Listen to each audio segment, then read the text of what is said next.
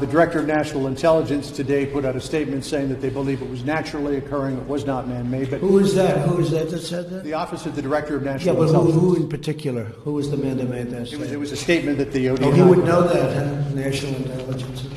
So we'll see. That would be your Director of National Intelligence. I think it's... I mean, you'd have to tell me who specifically, who made the statement.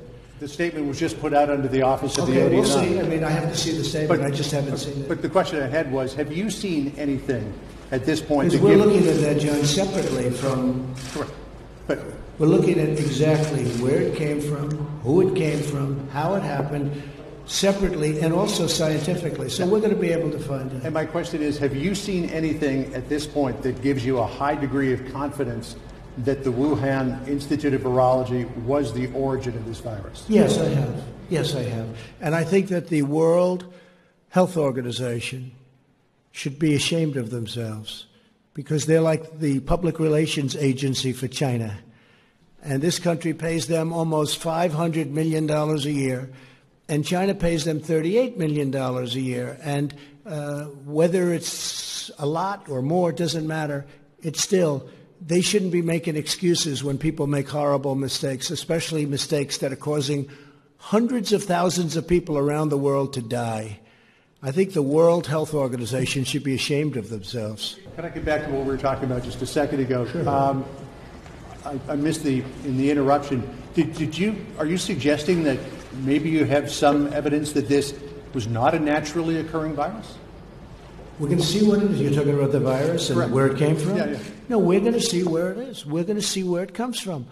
And, look, you know every theory. You had the theory from the lab. You had the theory from many different, the bats and the type of bat. And the bat is 40 miles away, so it couldn't have been here and it couldn't have been there. And there's a lot of theories. But, yeah, we have people looking at it very, very strongly. Scientific people, intelligence people, and others. And what gives and we're going to put it all together, and I think we're going to have a very good answer eventually. And what gives you and China might even tell us. China may tell us. And what gives you a high degree of confidence that this originated from the Wuhan Institute of Virology? I can't tell you that. I'm not allowed to tell you that.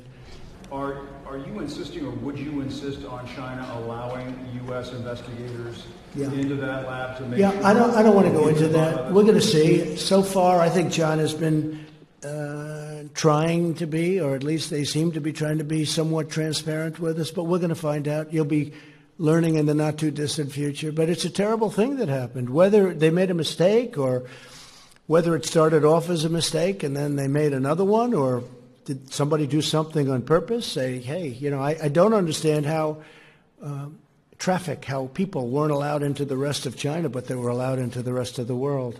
That's a hard question for them to answer. Mr. President, would you consider having the United States not pay its debt obligations to China as punishment for the virus? Well, I can do it differently. I can do the same thing, but even for more money, just by putting on tariffs. So I don't have to do that. It's approximately $1 trillion, a little bit more as I understand it, $1 trillion. But we can do that in I think probably a little bit of a more forthright manner.